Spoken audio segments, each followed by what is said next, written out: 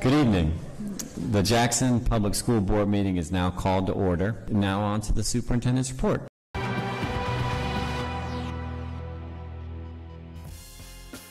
The Jackson Public School District places great emphasis on literacy and reading. Read Across America Day. Clap your hands, stomp your feet. We got all the books you want to read and all the books you want to see. And in celebration of Read Across America Week, JPS scholars from elementary, middle, and high school gained a better understanding about the importance of reading and the impact it can have on their lives. We have invited our community partners to read to our scholars today so that our scholars will have a joy for reading.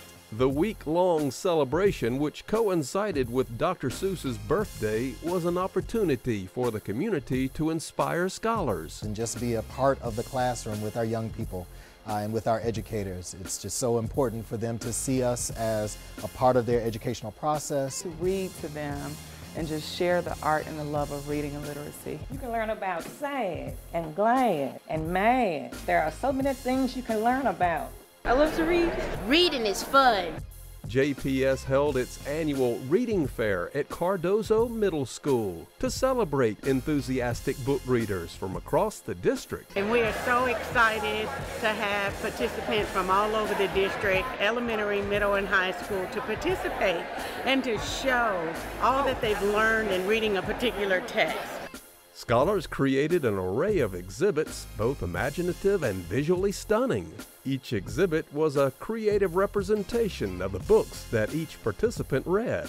JPS scholars received honor for their creativity, imagination, and love of literature. A lesson on the importance of reading from Mississippi's First Lady, Ely Reeves, who visited 2 JPS schools, Bates and Key Elementary, as part of her statewide book tour reading to 4th grade scholars. This has been a tremendous experience to share this with the students here at Key Elementary, and I'm so proud of them. The story of Fred the Turtle, an activity coloring book, came to life as young students listened and learned and were encouraged that books are a big part of learning. For more information about Jackson Public Schools, please visit our website at jackson.k12.ms.us. Follow us on Facebook at Jackson Public Schools, on Twitter at JPS District, Comcast Channels 18 and 19, and YouTube at youtube.com/JPSITV. Effectively bringing the district to a halt. And the strike was really looking at and shining a light on compensation issues and a need to better compensate especially the classified team members, the lowest wage earners. They, like other districts around the country, including Jackson Public Schools, are struggling to attract and retain those team members into, well, really across the district in all of the roles, but most especially in those classified positions.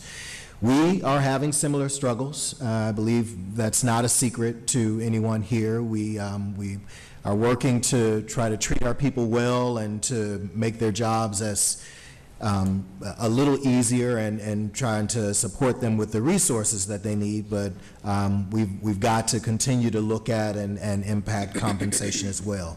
And so just because this was in the news and it's such a national story and it's bringing that district to its knees, just thought it would be appropriate to lift up again here that our intent, board members, is to bring to you a budget, to build a budget and bring it to you for your support for this next fiscal year that addresses some of the issues that we've seen and that we know exist around compensation, and most especially for our classified team members. And so as we're working towards that, and I know we'll start in earnest the finance committee meetings and board work sessions that build towards the final budget being presented to you for action.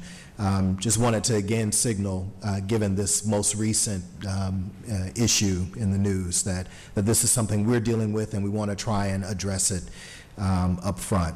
This is just one more reason, I'll lift up again, why we believe it's so imperative that our state fully funds the MAEP, the Mississippi Adequate Education Program, the funding formula for public education. And so we just want to continue to lift our voices in that area and acknowledge that we've got wonderful folks who are doing really hard work, really important work, but we've got to demonstrate that we value them. And that's something that is on my heart, so I wanted to share that. Lastly, board members this evening, each year the JROTC department names a Cadet of the Year. The Cadet of the Year competition is a rigorous process that begins at the school level. And the district level, at the district level, the competition becomes more involved and more intense. The cadets must submit a comprehensive portfolio that includes a resume with references, examples of their academic work, their GPA and class standing records, an essay, proof of community service work, physical fitness, and more. It's a pretty rigorous selection process. I am pleased to welcome Colonel Frederick Brown, our JROTC director, who will join us to introduce our fantastic scholar this evening and tell us more about the selection process. Colonel Moore. Good afternoon, Dr. Sivak and the school board members, Dr. Green, and the JPS members, parents, and administrators. I'm Colonel Brown, the Director of Army JROTC, Jackson Public School District. I would like this afternoon, and I'm honored to recognize our Cadet of the Year. I would like to ask Cadet Colonel Tylene McLaurin to please come forward. Cadet Colonel Tylene McLaurin is the 2023-24 Jackson Public School District Cadet of the Year.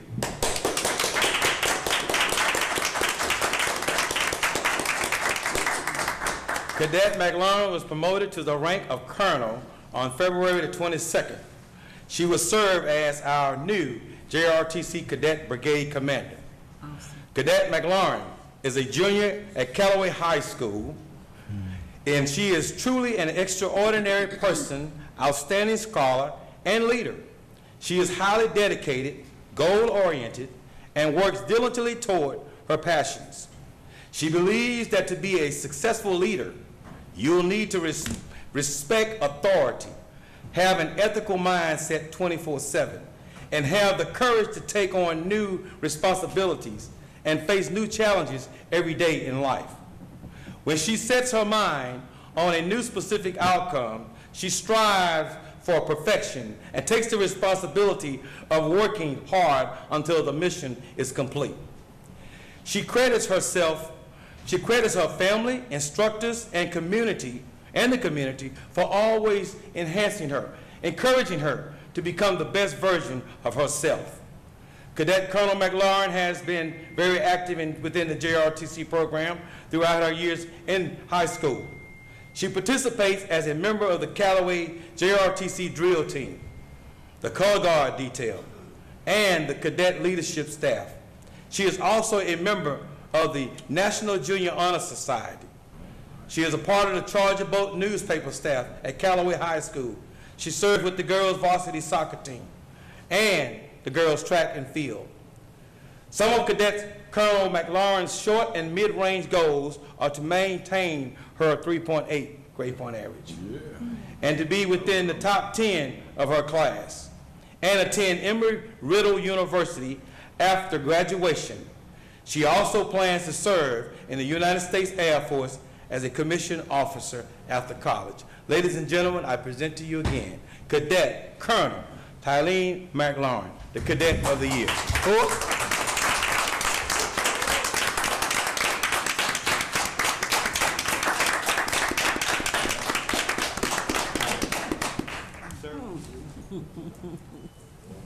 Good evening, ladies and gentlemen. Good evening. I would first like to thank Dr. Green and all the members of the school board for recognizing me this evening. It is an honor to be selected as the Cadet of the Year and to accept this leadership position as the Brigade Commander. I will serve in this role with honor and dignity. I also plan to open up more opportunities for our cadets to be more involved in our community. create more opportunities to expand the outreach of our program, and welcome more students into our program. I truly plan on fulfilling our mission to motivate young people to be better citizens. Again, I would like to thank everyone for having me this evening. One district, one direction. Indeed, indeed.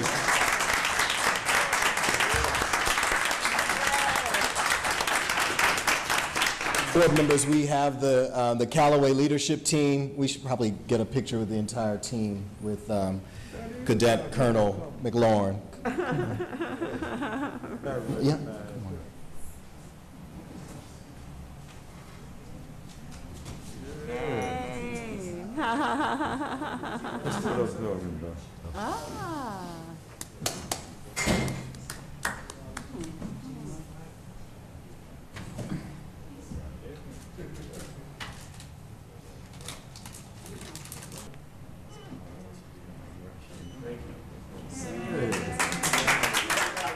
Listen, I'm so glad you gave that stat, because I was just sitting here thinking, Callaway has had several 4 years in a row for Callaway. A Callaway cadet earning the cadet colonel, right? Role, okay, brigade leader.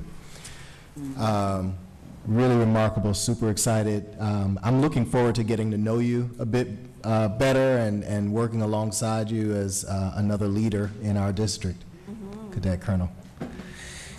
Thank you again, Colonel Brown, for making that presentation.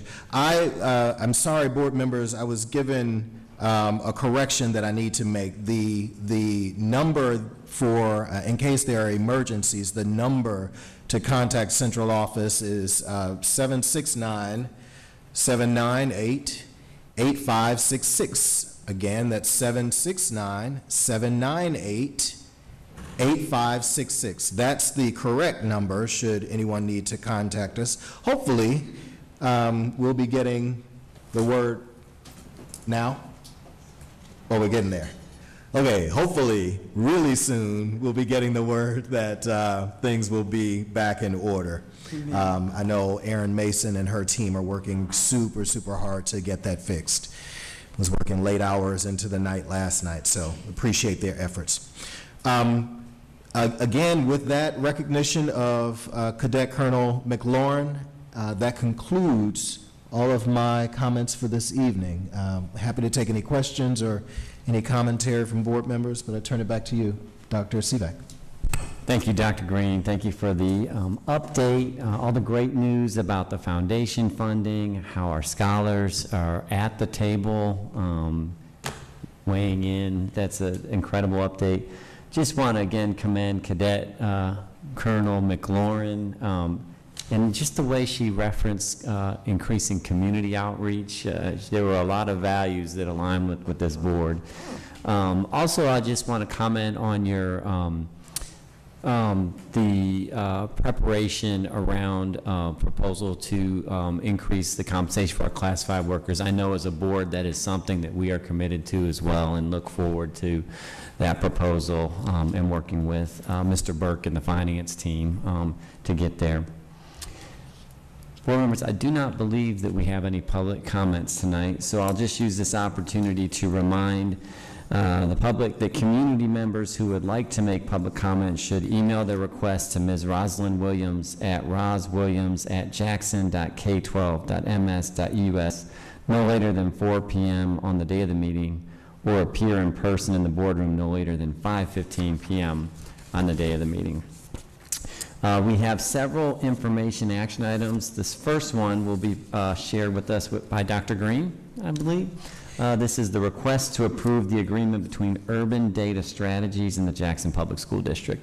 Thank you, Dr. Sivak. Dr. Sivak, board members, the district administration is requesting the Board of Trustees to approve the agreement between Urban Data Strategies, LLC, and the Jackson Public School District to address continued inequalities and inequities in scholars' access to internet-based instruction. JPS seeks to deploy wireless internet access capability for providing an enhanced level of internet access to JPS K-12 scholars within the city of Jackson. Just a note to further clarify, this is a project that we've actually been working on for a couple of years. It started, it was actually presented to us or proposed to us by the city of Jackson, former leadership there in the city of Jackson. And really what sparked it was during the pandemic, the effort to get as many of our scholars and their families connected as possible. We obviously have utilized ESSER dollars to purchase more devices and some hotspots and that sort of thing, but as much as we're building up internet connectivity and capacity within our district, many of our scholars go home to a lack of capacity, a lack of connectivity. And so this is really an effort, a bit of a pilot, but a proof of concept, an effort for us to create something that we believe could be scaled. As we continue to think about what are all the moving parts and how do we engage and who might scale and continue to build on this work beyond the current scope, but currently scoped at 300 scholars in three school communities: Lanier, Provine, and Wingfield. Thank you. Lanier, Provine, and Wingfield. Just based on initial estimates and data as to where the greatest need for connectivity might be. So we're excited to bring this to you. It's been a long road to get to this place, and so we request your support. Thank you, Dr. Green. Board members, are there any questions or comments? I only have a question in regards to the city. You said, you know, that it was in talks before. So even for future references, is there any further talks with the city to help, you know, even to continue? Like, is the city planning to do more? I'm actually not sure. What I've heard from our top city official, our mayor, and others in the city is that they support the effort. Mm-hmm. They see the need for wireless connectivity for more of our residents. You know, we all have our hands full. We fell into a couple of, or hit a couple of barriers just logistically for getting it up and running. And we were able to bring it in-house and reconsider how to set up the antenna without utilizing the current city's infrastructure. And so we don't necessarily see ourselves as the sole owners and providers or those who necessarily should be doing this long term, but seeing the need and opportunity, we wanted to seize it for now. Mm-hmm. Understandable. Mm-hmm. Dr. Green, I do have a question. Sure. It's probably a little bit more, maybe it's more technical than not exactly what is it that we're doing and what are we expounding on? Yes, great question. Probably should have said more about that. So really, this is a system, a strategy to boost our JPS network, wireless network, to boost it from schools further out into community. Mm-hmm. And so, you know, with the same firewalls and security systems and filters and all the things that we have in our schools, in our wireless system already, by boosting the signal, that would remain in place. And so really it's just an effort for scholars to be able to access more of their learning opportunities at home using antenna that would be mounted on those 3 schools for a catchment area around the schools. We pardon me? I think it was 1 mile. Oh, 1 mile, sorry. 1 mile, yes, around the antenna. And the scholars, the families would be provided a router at their home to pick up the signal. And we have the capacity to support 300, up to 300 right now, with this proposal that we're bringing to you, but that's essentially it, boosting our signal out into the community so that those who have the router and can pick it up can tap into our system. Again, with all the safeguards, all the firewalls and filters that already exist. That was something that we were determined to have in place. So then my next question would be sort of on the process, since it's only 300, how do families, will there be a process for families applying and getting the routers? And We'll have to develop it's probably going to be more of a first come, first serve, but within that catchment area, right? So only around those schools.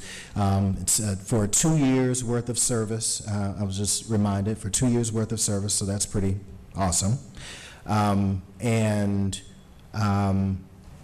Obviously, there's got to be a commitment from the family to engage with us, and there's a part of this program is a technical assistance provision through the Bean Path organization, who are willing to partner with us and support with any needs that families might have over time. It's pretty awesome. it is.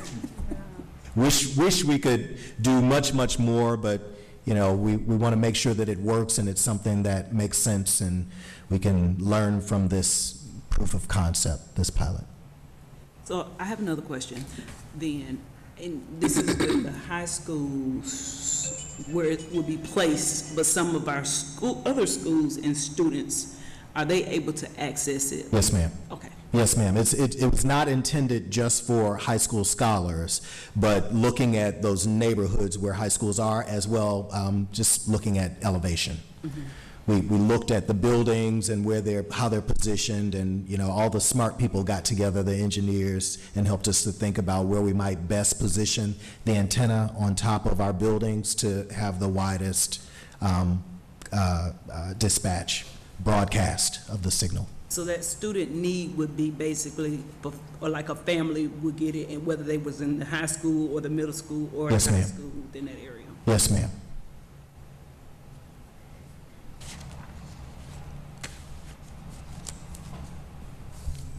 All right, any more questions? Comments?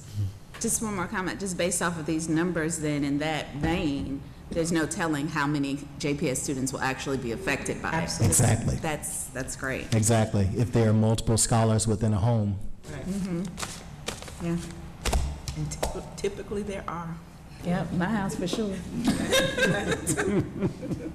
Yes, we have high hopes for what we'll learn from this, and the network that this will, not technical network, the network of organizations and other places that this will open us up to learn from and build on what we're doing here. Exciting.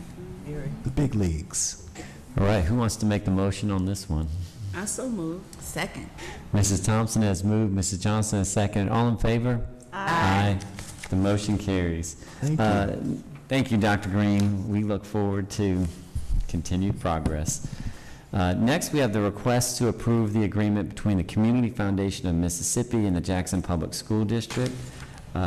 Attorney Turner, our board attorney, will present this information. Well, I get the less exciting one. But board members, you may recall that at the last board meeting, you approved a grant agreement with the Phil Harton Foundation.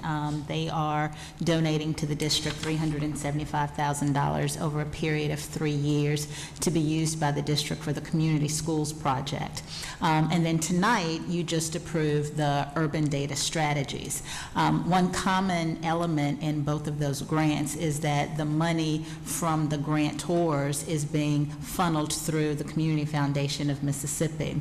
And so I thought it was necessary that we have in place some sort of document that would memorialize the arrangement between JPS and the Community Foundation, by which the Community Foundation would receive the money, JPS would, solicit the services that the money will be used for. In this case, Urban Data Strategies, it's about $466,000 and some change, and then obviously the district will be hiring folks or retaining services and equipment or supplies for the use of the Phil Hardin funds. So in any event, what you have before you is just a simple MOU that says the Community Foundation will act as the fiscal agent for those two grants. It does allow for the possibility that they could serve in that capacity in the future, but that would have to be accomplished by an amendment that would come back to the board to add anyone to the grant agreement.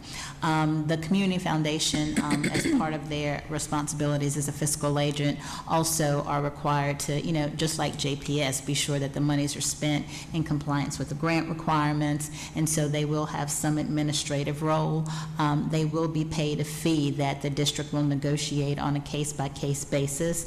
The Kellogg grant, I think, goes back a while, and they've already received the administrative fee that they were going to get in connection with that grant. But for the Phil Hardin Foundation grant, they'll be paid a total of $28,125. JPS will get its money in equal annual installments, and the Community Foundation will be paid in equal annual installments at the same time. So as I said, this just memorializes that arrangement. It requires that for each grant, the district will get together with the Community Foundation, and they'll determine the logistics of, how process or how expenses will be processed. But it would contemplate that JPS would incur acquire the services, acquire the equipment, and invoice would come. JPS would approve it, and once JPS approved it, then the Community Foundation would pay it. I did also include language in there that would require that no grant funds that are intended for JPS would be paid to the Community Foundation, that the administrative fee that the Community Foundation would get would have to be with grant funds other than the funds that are to go to JPS. So that's pretty much the basics of the agreement. If y'all have any questions, I'm happy to entertain them. Thank you, Attorney Turner. Board members, any questions, comments? All right, hearing none, is there a motion to approve? I so move. Second. Mr. Figurs has moved, Mrs. Thompson has seconded. All in favor? Aye. The motion carries. Thank you. Next, we will invite Mr. Burke up to the podium. Mr. Burke has the next 3 items. So Mr. Burke, I'll just ask you to walk through each one. We'll stop for questions, then we'll take them all up as a single slate. Absolutely. Thank you, President Seaback. Board, Dr. Green, I get the very least of the stuff to talk about. My stuff is not nearly as exciting about as wireless internet for our students. So the first item is the administration requests that the JPS Board of Trustees approve the proposed sublease leasing co-location agreement between American Tower, our lessee, and Central Cellular South Real Estate Incorporated, a sublessee of 16 section property on parcel 203-210. This is American Tower Corporation is a global real estate investment trust, is an independent owner, operator, and developer of wireless and broadcast communications real estate. They currently operate a cell tower on this property for an annual lease amount of $16,500. Additionally, under a subleasing provision granted in their lease, other companies may sublease space on their cell tower to place their equipment. In this relationship, Jackson Public Schools shares the sublease rents, receiving 15% of the yearly gross of rentals that American Tower receives from tower tenants, users, and sublessees. American Tower, the lessee, continues to perform all obligations under the lease agreement. Subleasing is only permitted if the lease contains a clause allowing that the lessee to do so, or with the express approval of this board under Mississippi Code 29369. So we're recommending that we allow them to sublet a space on the cell tower.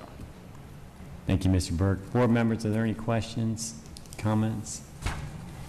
Hearing none, oh, sorry, moving too fast. Mrs. Johnson. So 2 payments, the annual rent of $16,500. Yes, ma'am. And then 15% of whatever they sublet it for? Yes, ma'am. Just wanted to make sure. These are really cool leases because they can have more and more lessees representing different cellular companies, and we get a portion of that revenue. Okay, do we have more than one of these type leases? I don't think so. I think this is the one we have, but we're looking for more. All right, thank you. Next, Mr. Burke, we will go on to hear the request to approve for the cancellation and release of the 16th section lease agreement between Jackson Public Schools and multiple landholders. Yes, sir. The administration requests the Board of Trustees to approve 16th section cancellation agreements between Jackson Public School District and various lessees. Jackson Public School District Board of Trustees declared these leases in default for non-payment of rent in a prior board meeting. It is therefore necessary to cancel and release these lease agreements according to terms and authorize the land manager to take such actions as may be required to take possession of the leased premises and collect all amounts due, and to do all other things necessary and appropriate to enforce the lease provisions on defaults and remedies. We presented to you in a prior board meeting 8 leases that were defaulted. We should have more appropriately come with the cancellation, and the default was the reason for the cancellation. So in future, you will get these. They will be the reason, and then you'll have we'll use cancellation and explain to you the reason to speed this process up.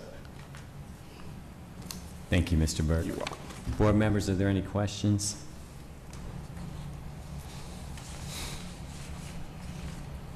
Hearing none, we'll move on to the request to approve the monthly financial report for the month ended February 28th, 2023. And just as a further note to that, one little note to that, this is a part of our cleanup of our 16th section records. You will have a more thorough presentation at some point. We'll prepare a more thorough presentation to you about the actions that we're taking to continue that effort. This is just one of those steps. The administration recommends that the board approve the monthly financial report for the month ending February 28, 2023. The monthly financial report contains the statement of fund balance, budget status report, bank reconciliation report, and the district maintenance cash flow report. Highlights of that report are as follows. For the statement of fund balance, the general fund section, funds 1,000 through 1999, as referenced on page 4. The preliminary ending fund balance as of 2028 was $18,060,897. This balance is approximately $4.5 million higher than it has been in prior years. This continues to be a result of our strong beginning fund balance and the efforts that we take each month to make sure that we are monitoring our expenditures relative to the collections of revenues. District maintenance expenditures are higher than revenues by approximately $3.8 million. And then from the 16th section revenue that's also accounted for in that section, we've so far year to date made about a little under $600,000, which is about 63% of what we budgeted to receive. So we're still working toward getting to that budgetary number. Special revenue funds 2,000 through 2999. Represented here are our child nutrition funds, our title, our coronavirus, IDEA, other special revenue funds. Child nutrition, as referenced on page 7 of your financial report, it still has a significant balance of about $12 million. Title funds show a negative balance, but again, that's due to the timing of the drawdowns.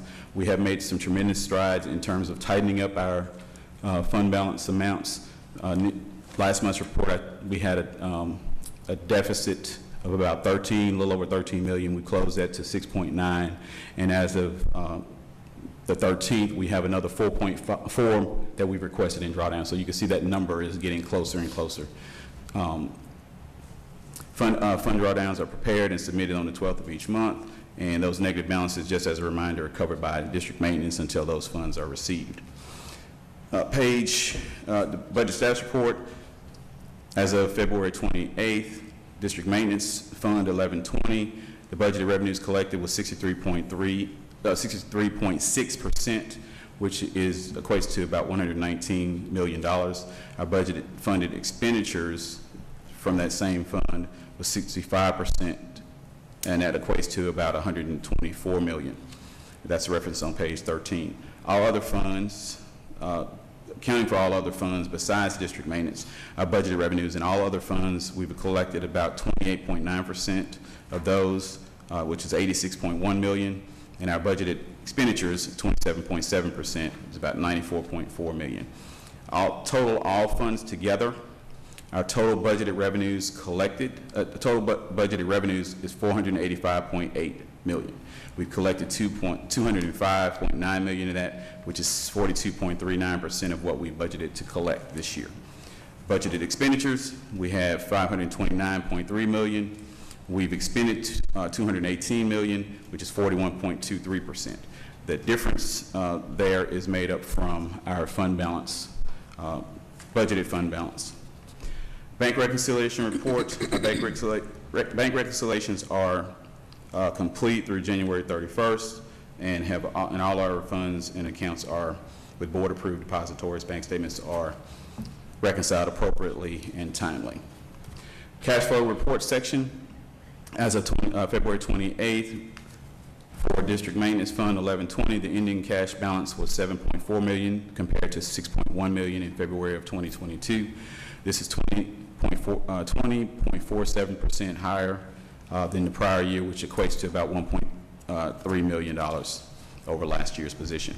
And then some final indicators, management key performance indicators, headlines just for February 28th. Our revenues collections year-to-date are $3.7 million ahead of this time last year. Our year-to-date expenditures on personnel costs are 0.63% less than what we spent last year as a percentage of budget, and our overall percentage of expenditures year-to-date is 1.27% more than what we spent last year. So two positives and one that we're just watching. That 1.2%, it could be timing, but we'll continue to watch that through the remainder of the year. And that is the financial report, and I'll entertain any questions, comments, or criticisms thereof. Thank you, Mr. Berg. Board members, do you have any questions? I have two questions and a comment. Yes, sir. On the question on the update on title dollars, how we've been going down, and that's really exciting to see. Is the benefit of getting that? We'll probably never have that number as zero, but however, is the benefit of getting it closer to zero cash flow? Yes. In sports, it just makes it more liquid, or absolutely. So every dime we spend and we hold in terms of covering those expenditures weakens our cash flow on the district maintenance side. So when we're carrying $16 million in title, that's $16 million less than we have to put toward other operational expenses. So it's a cash flow concern. So the tighter you can get that, the more timely those submissions to MDE, the more timely they approve them and get that money back to us, it frees us up to be more liquid and more nimble. And of course, that issue is more acute while we have this short window in which to use ESSER dollars. Exactly, yes. And so we've got to be as liquid as possible to move those projects along, yes. Yes, because we got vendors. We're out in front of that. We've got vendors that we need to pay so that we can get the invoices, we can get them submitted, so we can do the continuation of that work. That's great. Thank you for connecting those dots. I also noticed on the cash flow report that ad valorem's started. The big ad valorem started coming in. How are they looking this year? They're looking very good, very good. I had some momentary trepidation, learning how we get money here. But my people have been explaining to me that we get 2 checks instead of 1, so that made me feel better. Then we got the second one, I was like, okay, good. I can sleep a little better now. Yeah, so no, it's coming in line with what we budgeted. Okay, that's great. No, I was just saying good. Yeah. And then the last point, this may have been there, but it was the first time I noticed it in the cash flow report. I know board members, we've at times been eager to know what the charter school payment is, and I saw that there is a line added in the expenses, so that number is there.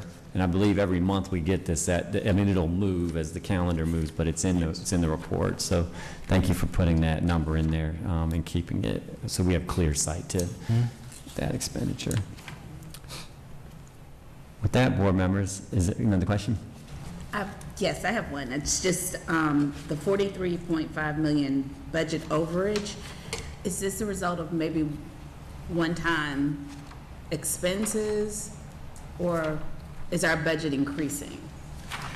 Where are we talking? We're talking about the all funds. Yes. Okay, so this was not in the report before, and my notes did not make it into this copy, so I'll apologize for that, because Dr. Green and I did discuss, I need to explain that a little bit better. So we constantly talk in terms of district maintenance. We never really talk holistically about the budget. We have other funds besides district maintenance, so it's important that it's important to focus on district maintenance because that's our main operations fund, but I also want you to have the wider context of the total amount of money that you control as a board. The total amount of money that you budgeted was $529 million. That's what you budgeted for expenses. Revenue, new money coming in, we budgeted 485.8. That difference is made up of money that we already have in-house. That's the fund balance piece of that. So you're budgeting, so you have that sort of savings, for the sake of argument, it's the savings that you have, and then you budget that as a part of your new year expenditures. So that's where the difference comes from. So is that typical that we, okay. Yes. So yes. we go into our savings every year annually with our budget? Well, you're not necessarily going into your savings. You go into this amount of money you already have on hand. That's a part of your budget process. So you have money already in the bank that we've already collected in terms of ad valorem, in terms of MAP, whatever that is, and then we budget that in addition to any new revenues that come in. Okay.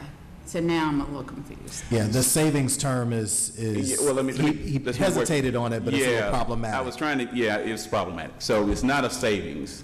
Okay. It is just the money we spend, and at some point at June 30th, we have money left over that we have not spent. Is that technically like what the fund balance? That's the fund balance. Okay, so. Yes. But again, earlier comment, we typically talk about the fund balance as just those dollars in district maintenance. Yes, but there are fund balance numbers in every one of these funds that are just sitting there. So right. This report that number reflects these other amounts. So you have that $21 million that we started with district maintenance, but if you do this calculation, that's a bigger number.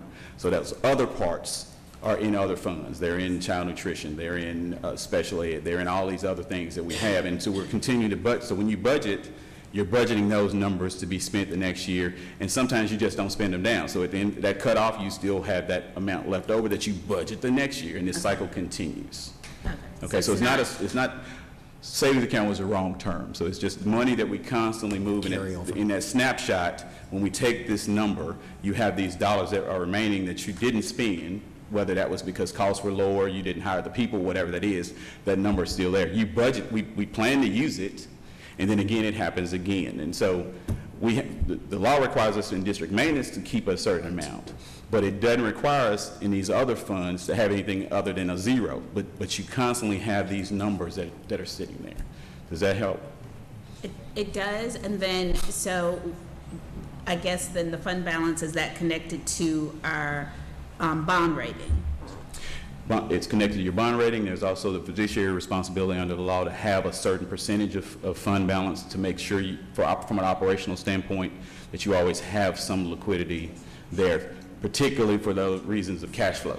Because if we didn't have any money, let's say we spent everything down to zero, we wouldn't be able to spend any federal funds because that's reimbursement. We'd go into negative right on the first federal expenditure. So we always have to have this amount of fund balance that we're constantly budgeting into to keep us operationally going.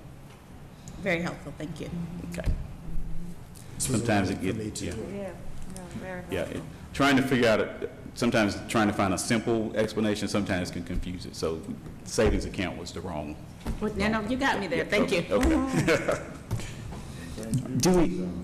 Do we usually not hit the budget amount? Is that why we have carryover? Mm-hmm.